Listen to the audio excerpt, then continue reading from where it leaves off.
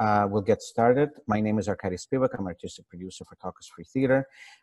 Thank you for joining us. I just want to say that the purpose of this call is for you to ask questions and engage in a conversation. And please use Q&A button below to ask questions. Please do not use chat, simply because Q&A is where we're going to be looking for questions, and it also gives you an opportunity to ask them anonymously if you so choose.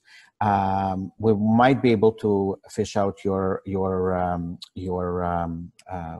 questions from chat, but please remember to put them into Q&A because it makes it so much easier. I would encourage you to ask questions as I present and discuss the program to you. Please ask questions as I go. Do not wait till the last moment, because I'm only hoping to talk for about 20 minutes and dedicate perhaps at least half an hour, if not 40 minutes. I've set an hour of my time to talk to you. So feel free to ask questions, because this is what I'd like the most of the webinar to be about. And if it's necessary, I will address them as I go, but I promise to get back to it later on and before we go and before we leave the webinar to answer your questions. So ArtistBIG is not necessarily a fresh idea of ours within the company. It was in fact kind of first appeared a year ago, and I just wanted to give you a history quickly about how we got there. Obviously, the necessity of it became quite evident under COVID, but that was serendipitous. The idea for this was kind of born a year ago. At that time, myself and a number of colleagues within the company, actors, designers, representations of all sorts of facets of theater practice, have gotten together because we wanted to look at a program or at developing some sort of understanding of the requirements for a support system that would particularly help mid-career artists, those who are at the critical time in their life to decide whether at 40, 42, 45, whether they want to pursue this career and forgo every eligibility for a rounded lifestyle, or if they want to stay in profession. Because what we've observed is most people were living at mid-career, where they are at the peak of their craft, of their practice, were living the profession because simply they deserved access to life that other professions enjoy. And so we wanted to look at what could possibly stop that, what could possibly help. That was generally about parenting and being a caregiver to children. However, it was more about reconditioning the workforce, the practice for it to happen, as opposed to just work with people who were active parents at that time. Several things came out of the project. We did internal survey with our artists of about 120 people who were sent a survey to, and general consultations with every different sort of representation of stakeholders that we could find. And several things came out. First was that in order to work for theater, it would be nice for an organization to pay childcare to artists who are working, that the rehearsal, the span of rehearsal days should be reduced to 5 hours, and ideally for it to be 10 to 3, so that if anybody needs to meet the children back from school and from daycares, they can do so without having to find the 2 extra hours in between to send their kids somewhere and then pick them up from somewhere. And generally do a 5-day work week when we are in rehearsal. It was more difficult to do it in tech, although not impossible, but certainly once while we were still in the rehearsal hall. Those 3 things were extremely easy to do beyond finding the money. So we did that immediately. It did not require any sort of case studies, any research. You either did it or you didn't. And we sort of added a rehearsal week to all the shows to facilitate lesser workload per week. A financial guarantee is something that also came out of this project, but of the research, but it required more time, and I actually asked to think about it some more, as I will continue to do over the year. And then of course COVID happens, and we all know that the fastest thing, the first thing that happened, everybody went home. All the people were taken off contracts. And so, you know, the idea of how do we come back and how do we make our practice more sustainable, and in fact a better paradigm to create theater in the first place, even outside of COVID considerations, was sort of came to the forefront. And so here we are. Not a new idea, but newly needed idea, shall we say. So I want to talk about what this program is and also what it's not. All this is a minimal financial guarantee. So it's not a guarantee for work. You're not going to be contracted for, or recipients of the program will not be contracted for a specific length of work, such as 5 weeks every year or that kind of stuff. All this is the organization will commit or will offer a contract to have contracts.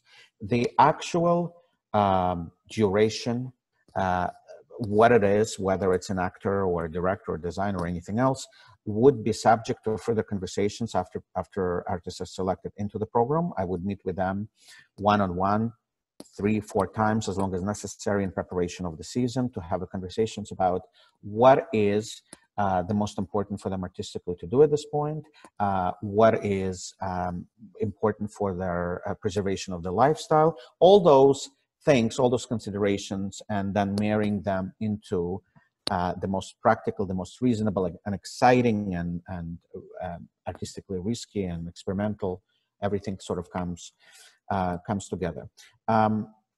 This program is deliberately actor-centric, but not exclusively. So I encourage everyone to apply, but I'll explain what I mean. So actor-centric is because, you know, during a time such as this, a playwright, although nobody's earning royalties because nobody's producing any plays, it is possible for a playwright to get a commission from a theater, those theater companies that do new work, to get a commission to write a new play. It is possible for them to write a grant application to any of the arts councils as an individual artist and get paid for their time in creating a play that way. And also they could access professional development funding that is available in most arts councils, and there are some foundations that do that. To basically say, I'd like to extend my knowledge of design that would facilitate my writing practice, because I can write a play with design, those kind of things. None of those things are available to actors. The only thing that actors know, as I don't have to tell you, is how to get hired by a theater company, and, you know, speak the words so given to you on a page by playwrights and whatnot. Funding organizations specifically rule actors out from any professional development considerations for the reason I don't actually know, but I think there are two reasons. Number one, there's a lot of actors to support potential, and the money will just not extend that far. And secondly, for the purposes of funder, and for the purposes of funder only, it's very difficult to determine who is a professional actor that is in fact seriously pursuing the career, as opposed to director, designer, musician, dancer. Those, although dancers, any performers are not eligible, creative artists or creators or interpreters. So those are the two reasons. So, you know, here we are at the time when there isn't really a support system that was established, and I wanted something like that to address that challenge.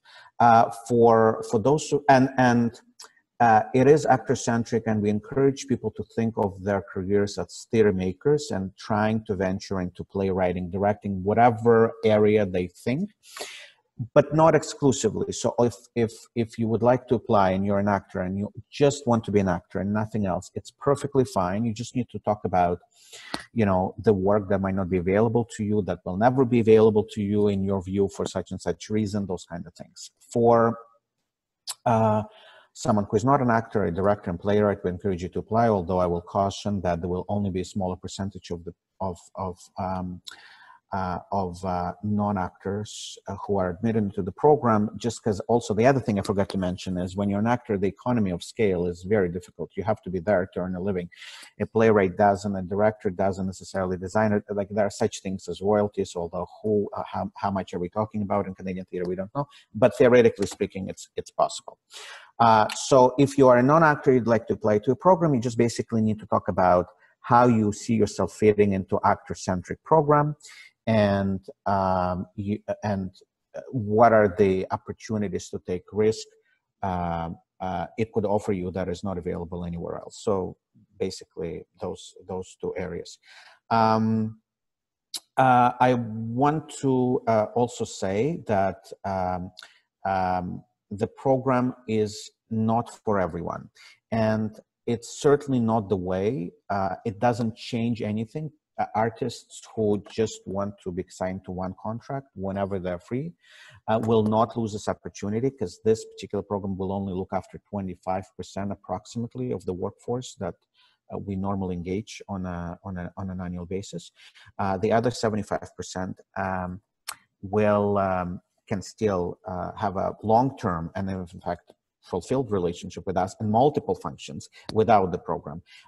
Who the program is for is people who really want to contribute to developing a new operating paradigm, who would like to make a change beyond what they normally would be called to do. And part of that is a necessity for monthly meetings that members of the program will be, and they're paid, probably between an hour and a half to 2 hours a month, where members will be asked to attend, the majority of them by Zoom, so that you could be in various places of the country, and they're paid. So those are, and then there might be a necessity to provide some written reports, because part of what we're hoping to do is develop a program that in some shape or form can be duplicated by other theater companies and dance companies, any performing arts organizations. I'm not sure about visual arts, but certainly dance, music, not maybe. Anyway, you know what I mean. So, so what this is, it's a minimum financial guarantee. And it's a minimum guarantee. We think that the minimum we should offer is $10,000, because anything less than that is impractical. And what it actually means is this is just a minimum guarantee. A member could earn $15,000, $20,000, $25,000 a year, because the actual contracts, the actual earning of the actual working will still be administered by appropriate unions, by appropriate agents. Artists who worked for the company before will not be taking a pay cut. If anything, they might be given a small increase, like per usual practice. It's still subject to negotiation how much your service is for that particular contract.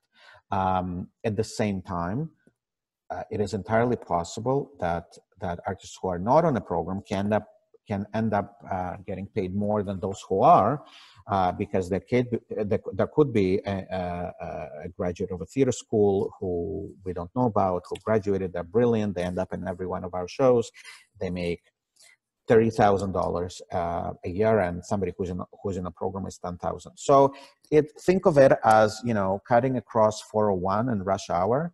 There is an express lane, there is a collector's lane. Who knows which one to use, which one will get you there quicker. They're not quite the same thing, but they're both coexisting and is available and continue to be available to all of you. So $10,000 minimum is just the minimum guarantee. A guarantee offered could actually be higher, particularly for artists who have worked with Talk is Free several times in the past, and if on average they've been making over the last 3 years $17,000, $20,000, then it would make sense for us to offer them $10,000. So we would take an average as one of the considerations over the past. That's sort of, it's very, very flexible, very fluid, depends really on each case. What I particularly like about this program is I'm a huge fan of a repertory system, but not exclusively. I think it has as many challenges as it gives benefits. And I'm talking about European repertory where artists are engaged as employees on an ongoing basis. It's not seasonal. Shows run for years in rotation with other shows. You could be in 7, 8 of them. You could be in 2 of them. You could be in none of them. So I wanted to take the advantage of that or the benefit of that without things like losing artistic control, which happens in rep theater all the time, and artists ending up working for the institution as opposed to for the work.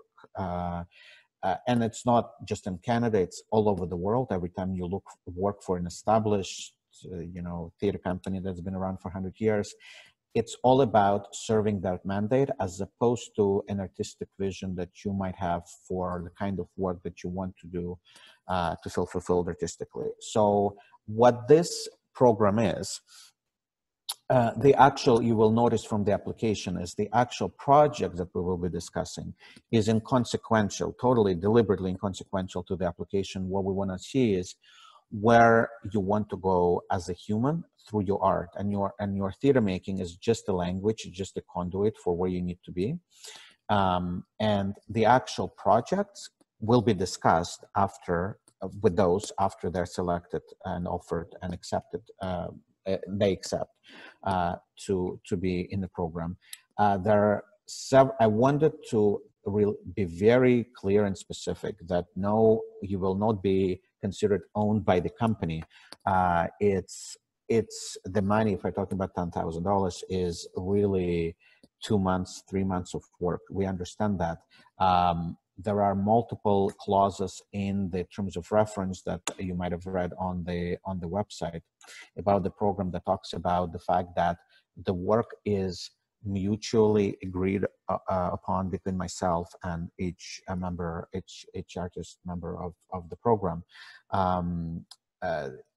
including when it takes place. It is also possible if you receive a big contract somewhere else to take a year off without foregoing your inclusion in the program or anything for the following years.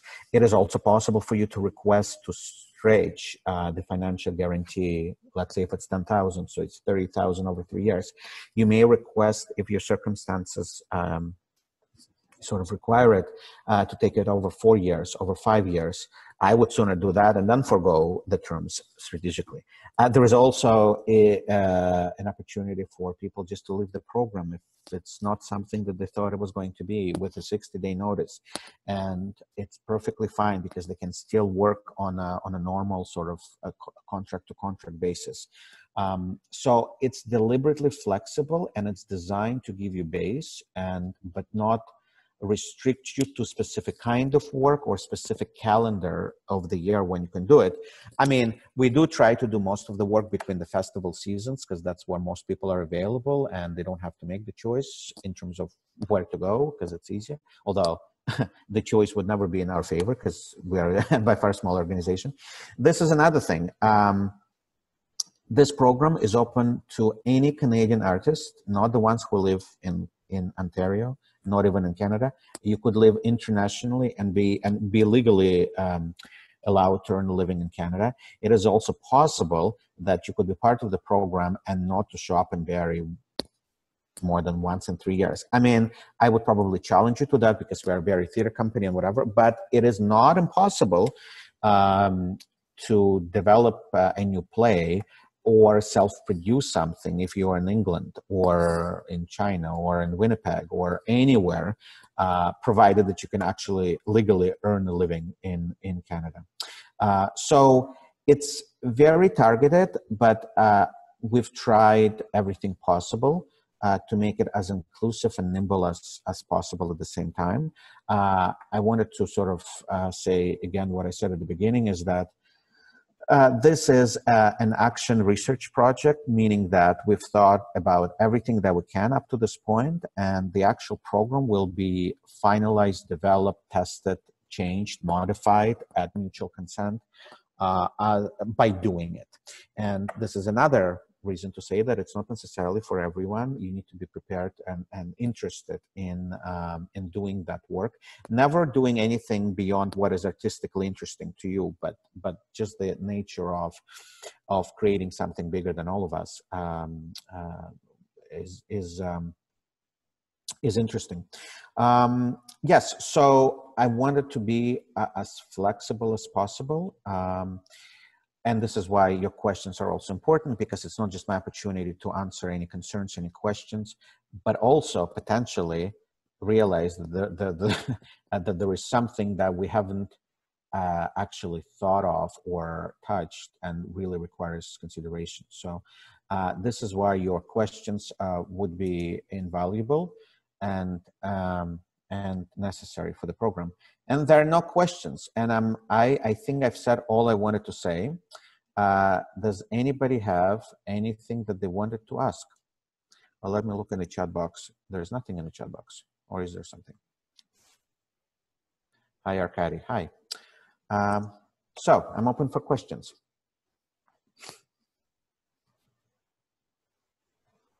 Thank you. For the actors meeting, is there special emphasis on being a parent? A very, very good question. Yes and no. This is not for parents. I'd like to change the world as quickly as I can. However, we are a theater company. We are producing theater. We are assessed and judged based by the quality of art that we produce. So that really goes to artists who are burning to make a change. If they're parent also, we will help them. If they're not, we would not count against them, and any combination of that. Who is the selection committee? Me and me only. The reason for that is because, again, this is a curatorial project. We will need to select artists who are who really work within my vision of theater, as happened before, which I'd like to think is very flexible and inclusive and not particularly driven by a specific form, but it does have to be for the artists that I can lead the curation with. So the artistic process still has to be there, and to be an artistic producer is also is also an artistic process, which was just recently, by the way, acknowledged as an artistic process and not administrative one. So yes, so that would be me. Another question: how many artists do you expect to take on? Thank you. We think that it would be approximately 20. The budget for the program is $325,000 a year. If we were launching this program last year, when we first came up with this, it would be probably 8 or 10 at the most, because again, it's a pilot project, so we want to make it manageable, and we also want to offer people an income that would be of sort of size that would make some sense and practical for people. However, in COVID, I can't possibly have higher averages. I would like to give it to more people, but at the same time, it needs to be a manageable amount. And again, 10,000 a year, people who are not on a program, there is going to be probably as many making that as there are in the program making that. So again, you don't have to be necessarily part of the program to maintain your work opportunities within the company or financial size even. Sorry if I missed this. Are all contracts on a 3-year term, or is each applicant's duration reviewed differently? An excellent question. It is 3 years and 3 years only. That was also asked on Monday at the webinar, as in, do we select artists every year, or is it for 3 years? Because it's a pilot project, and because doing it for 1 year is just lip service. Doing it for 2 years isn't quite a span to be able to really monitor its value, its validity. 3 years is the minimum, and it is not impossible that we might add 1 or 2 people as we go forward, but it'll be more of an exception than the rule. And perhaps if somebody decides that oh my goodness, they have a contract for 2 years somewhere, it makes no sense for them to be here, and the opportunity opens up, that's kind of a great time to bring somebody new, but there isn't a separate process for that, and then we don't expect a majority of new intakes for year 2 and 3. Now, if a director was coming to work with TIFT, would he or she or they be required to use big artists first exclusively or not at all? A very good question. There will be a certain flexibility, but there will be an expectation that a percentage of the roles are used from the big. And again, not necessarily. It depends on where the rest of the people have landed in the season and what they're available to do before before that conversation with the director is had, and it might be a request. Whether it'll be a requirement and to what extent, it's hard to know at this point, because if by that point the work is already established and vast majority of people, we know exactly what they're going to be doing and etc., then it depends. And it also depends on the size of the project. If it's a major musical, probably we'll need to use some. If it's a one-person show and it's not even appearing in Barry, then it's a completely different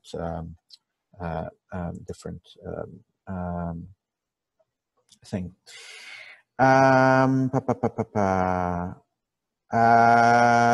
Okay, let me see. Okay.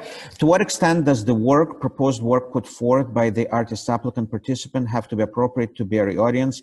In other words, is there opportunity for this program to support and cultivate work that may be better suited to other communities, locations, etc.? An excellent question. I proudly say that I'm a man who invented social distancing in the theater 20 years ago, so I never bothered what an audience has to think. It has to be of visceral meaning to them, but not to reach a certain number. So absolutely not. You're totally encouraged to be as daring as you want, and do have to, if it is for Barry market or Barry subscription season, to kind of speak about why it would be of interest, but not on the terms of 3,000 people will come, because if we all knew how many people will come, we'll be producing nothing but hits. The marketing of the audience development of work is left to me and our office team, not your responsibility under this. What is included in an application process? It is on a website, but under submissions, associations, whatever the link is called, under About Us, general link. Basically, it's a 250-word statement talking about the 3 things that would scare you the most, 3 things you'd like to change in the world. If you are not, if you haven't done any shows at TIFT for at least 3 shows at TIFT, we request that you provide a sample of your artistic work. For artists who have done at least 3 shows, it's entirely what's the word? At your option. My goodness, I'm forgetting. And that. So yes, so review that. If there are any questions, if they're not clear, please send an email that is used for submissions, and we'll clarify and answer. Can you speak to work equal guarantee income and how monetization will be decided for each project? I want to research XYZ counts for this amount of, or the guaranteed income versus, I want to do one more, never mind. Okay, so,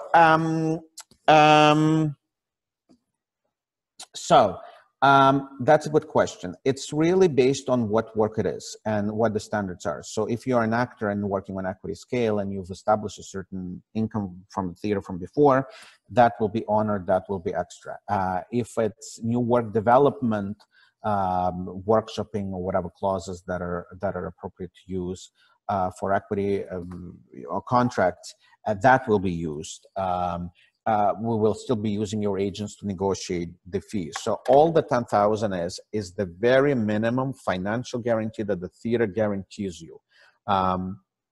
And then, but the actual work is subject to negotiation. If it's a play, then we would use, if you're writing a play, a playwright agreement. If you're a director and so on. If you are a designer, then you use a designer contract. If anything else, you use that.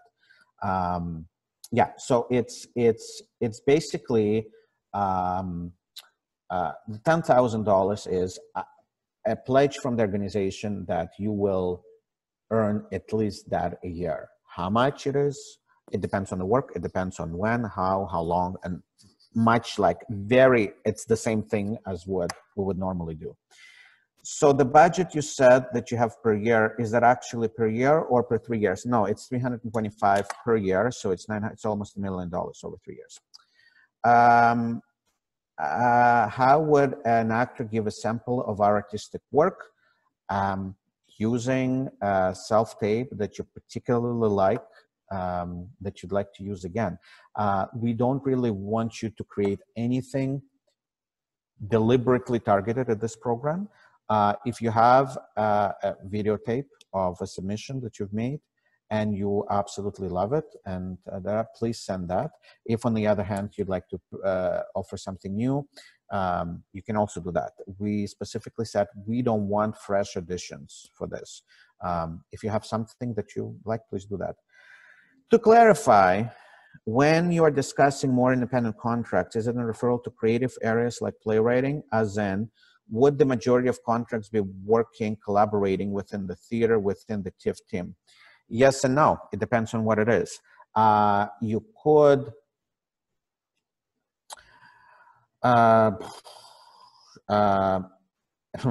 you could, for example, as a playwright slash actor slash director, say to you, I would like to send to me, I would like to spend the summer in Edmonton, and I don't want to come to Ontario for such and such reason, whatever that may be. I would like to work and produce at the Fringe Festival in Edmonton or Edinburgh or Adelaide, anyway. I would like to do that. So I would say, okay, great. So we would have to actually commit to paying you as an actor. We would have to commit paying you as a producer. You would then have to show that you have a budget where you cannot lose, because what I don't want it to be is to be in direct way to fund your project. It has to be for your income and income only. So if you're only asking for $1,000 more and whatever, and you have a plan to raise it, that would be great. So bunch of things. It could be you are working, you're testing a new project of working with youth in a community where you live, and if it's original enough, it doesn't particularly need to be for Barrie, although that would be a priority. But if you can show that there is a specific reason, that it's a unique methodology that is only available and possible in your community, we can talk about that. Can the support material for the application be written? Yes, it can. For actors who write their own shows or transition to playwriting, absolutely, that would be a great thing to do. And by the way, I think we say that there is a minimum combined length. You can use that in whatever medium you like, and the more you can give, the more diversity, the better. Regarding the application work sample, do you want video samples, or would a combination of video and writing samples be useful? Anything you like. There isn't a preference. It's whatever would show you off the best, whatever will make you whatever will help you put your best foot forward, really. I think that's all of the questions that I see. Any more? Okay,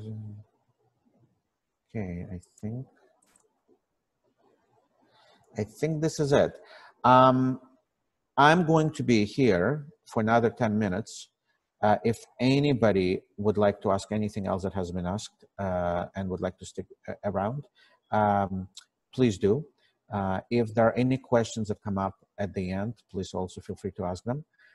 Somebody asked a very good question last time, and it was like in one of those sort of after 2 minutes of silence, somebody came back and asked a question whether working knowledge of English is necessary, and the answer is no. You don't even need to speak English to work, potentially, because there's some language-driven explorations that we might be doing in the future, and even without that, it's totally fine.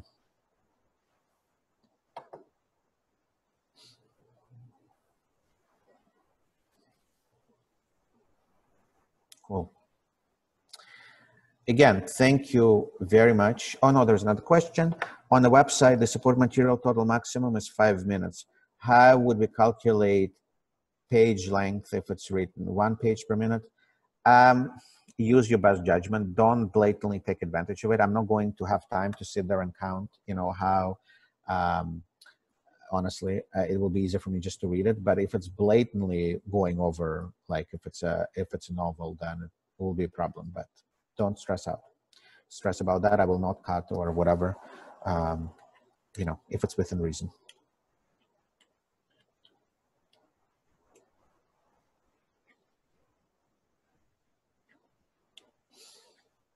I think this is it. So thank you. Again, I'll be here for 8 more minutes. Feel free to come back with any questions, or send an email afterwards. Again, thank you for your interest and for being here. There's another question. Once you're chosen for the project, is it solely up to the artist to come up with projects to do, or are they just placed on projects that are already in motion? A very good question. Well, there are several ways to answer it. It would be that people in the project, this is how it would work. You can volunteer, not volunteering, you're mandated to talk about ideas that you'd like to do. I may counteract it based on what it is, because it's a combined, it's a curatorial partnership. You say you want to play Ophelia. I'm thinking, you know, you'd be better off as Hamlet, actually, and that kind of stuff. So it's a conversation. I think people chosen for the program could potentially get together and co-propose something, because nothing makes my job easier than a project looking after 10 of the people I'm responsible for in one thing. It is possible that I can come up with an idea and propose, and it is possible that you counteract it. Placing people into projects that are already in motion is sort of a repertory theater to do. They sort of talk about the ensemble, but really it's about the mandate of that. We can make everything work like a mandate, because all that TIFF does, we say that we are an urban, or we do work typically associated with an urban center for a new non-urban audience. Under that, anything can be framed into anything as it has. We do immersive work, we do musical theater, we do new work, we do site-specific, you know, everything. And we can do it in Iqaluit, we can do it in Adelaide, we can do it in London, and then in Barrie, and in Toronto, and all over the place. So it's entirely possible. It is also possible that somebody will propose the project, and I would go, or it's not even originating from within ArtistBIG, but like a normal channel, and I will say, oh my goodness, such and such, I need to use them for $4,000. Maybe this particular part will be good for them. And you may say yes, it's interesting, or you may say no, and then I'll have to look at something else. So trajectories to good artistic idea on paper anyway, before it goes to rehearsal, comes from all over the place, really.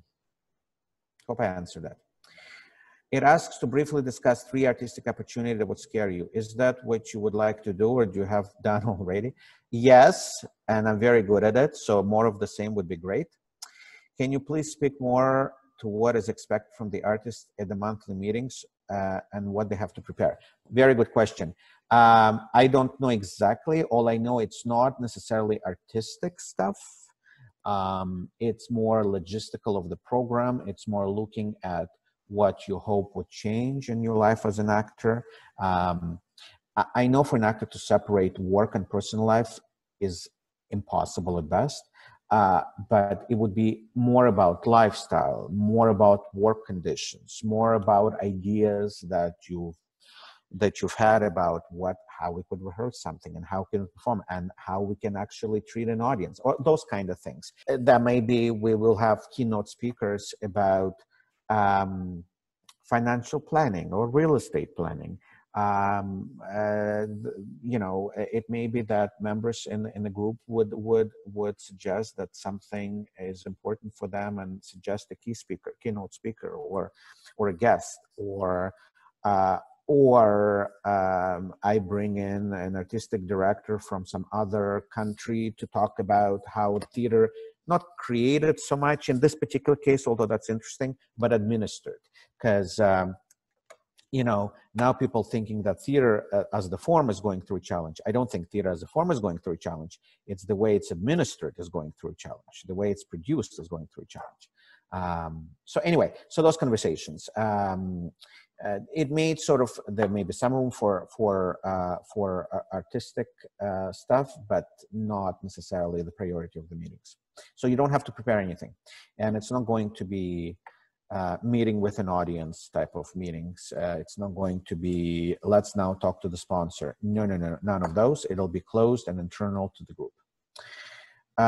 With COVID restriction, can your proposed project be in pre-film media format, such as short films, web series, or would you prefer performance requiring live audience? Very good question. I've made a promise to myself and to others around me that we will never put any artistic content on digital means, simply because it's what we do, I think, is all about a gathering. It's not about a place.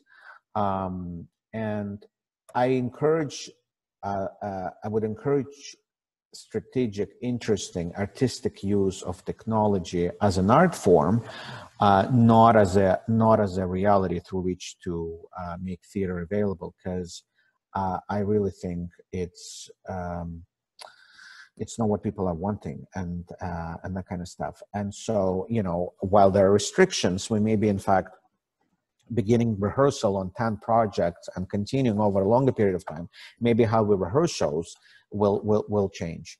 But I'm not really interested at all in exploring digital things as a reaction to COVID. If you propose something that strategically rethinks everything for an eternity because of COVID, that's a different question. Next question. How important is a list of professional credentials to your name for the application? You are professional but have been struggling to get hired, but do not want to be a reflection on what you're capable of creating, or capable of creating changes you can make as an artist, especially when branching out to different areas of theater. This program is, we don't know who will apply. It is equally open, however, to professionals at any point in their careers, emerging, established, mid-career, anything and everything. It may, and there isn't an agenda or a quota, if you will, where we go, well, we'll need 10 emerging 10, because we're not hiring a repertory theater where you kind of need, oh my goodness, I need an ingenue, or I need a comedian, or I need a singer, or a dancer, and that kind of stuff. We can still have access to this. All I want is bold thinkers, really. It doesn't, your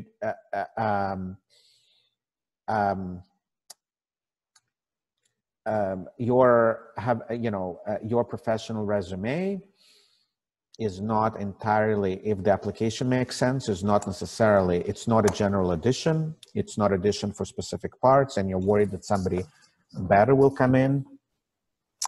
No, it deliberately takes all those,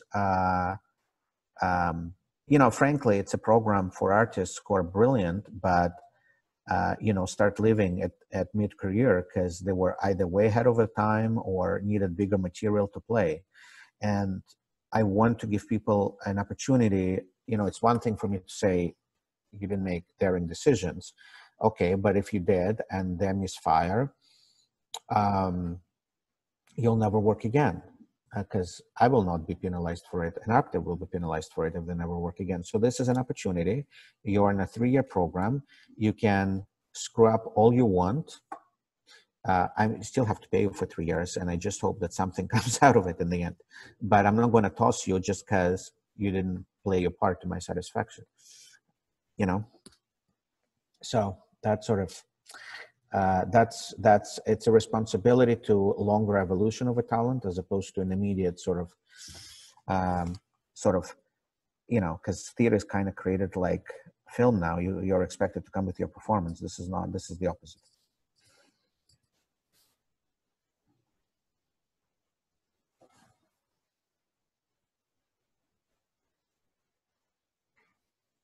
Just trying to make sure, I'm looking everywhere to make sure that we've answered everything.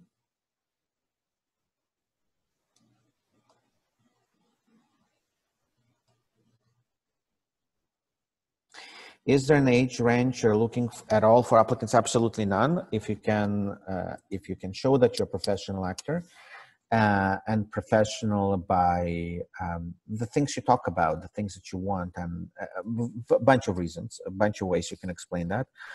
No, there isn't an age. Again, it's not, we are putting together a company, a rep company that kind of has to have a bit of everything. This is not it. And if it happens that it selects exclusively 40-year-old artists or exclusively 80-year-old artists, then that's actually kind of looks after immediately, answers what the action research is all about. And that is, oh my goodness, this program was actually needed among the senior artists, for example, you know?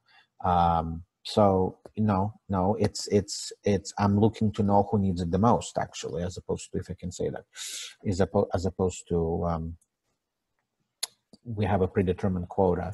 Because, you know, right now is the most amazing time. I can't possibly think about what I'm going to produce because I have no idea what will open where and how, and what art form is easier than others. So it's a perfect opportunity not to worry about your suitability for projects, because, you know, it'll be 2 months before anything happens. Okay, everyone, thank you very, very much. I'm going to log off now. Again, if there are any questions, feel free to please send an email. There are no questions that would make sense, even if you're not clear about anything that that I've said. Please ask again, because that is also my cue to be clear on the topic. So, again, thank you. I look forward to hearing from you. Take care. Bye.